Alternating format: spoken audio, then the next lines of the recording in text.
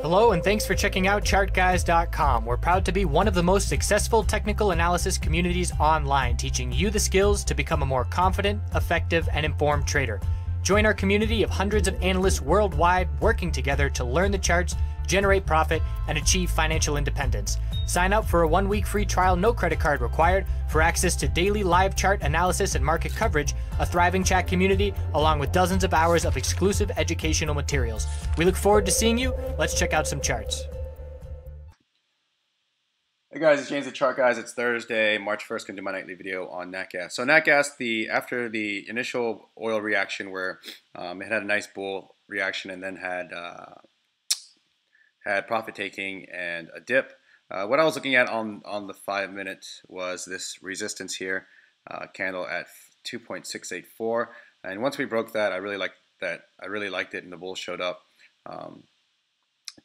and of course was unable to break to the high of that inventory report high, but looking pretty healthy here still. So basically still in a tightening range, basically on the 5-minute here.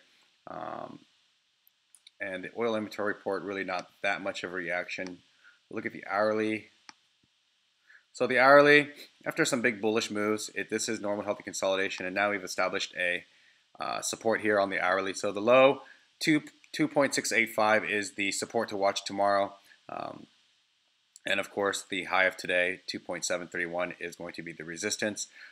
If you'd like, you can use these upper wicks as well as resistances, and if we do get above this upper wick here of 2.716, that's a pretty decent amount of room to run until that next resistance for you day traders. So I would watch for day trading a break of 2.716 to see if it can make a little bit of a run in this area for day trading, scalping, and then of course continuation if it breaks 2.731.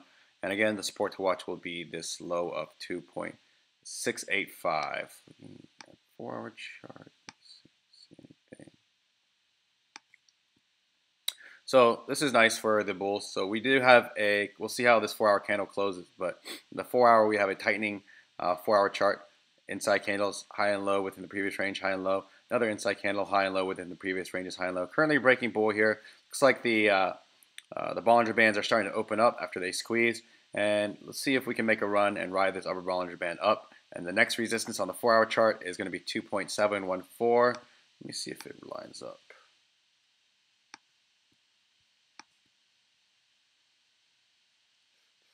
No, it doesn't. So 2.714 on the 4-hour chart. Same principle. For breaks 2.714. Look for a little bit of upside here with not much resistance here until 2.731 if you're day trading. So we'll see how this ends up. But the upper Bollinger Band is opening up after it's squeezed here for a little while on the 4-hour. We are currently getting a 4-hour inside candle bull break in favor of the bulls at this point. Let me go to the adjusted chart and see if it looks any different. So the 4-hour is, I guess, slowly continuing to move to higher highs on this 4-hour daily. They continue to slowly move to higher highs. And we do have a bullish MACD. The 4 and 8 EMAs did cross the 20 EMA. We did regain the 20 EMA. And so we'll see if our next move will be, if we can get above 2.731 here on the daily. We'll see if we can make a run here for the upper Bollinger Band, which is at 2.773 after getting above the middle Bollinger Band, 20 EMA. And gotta like the volume today here. That is not the strongest bull candle, but there was some volume here. So we'll see if bulls can continue the run after it breaks the high of today to this upper Bollinger Band on the daily. Weekly still has a lot of work to do, obviously. Weekly ideal close will be above the 8 EMA. That's at 2.709. That's what bulls would like to see, 2.709. And then, of course, if that's the case, then I'll look for a back test of the 20 EMA on the weekly next week at 2.779.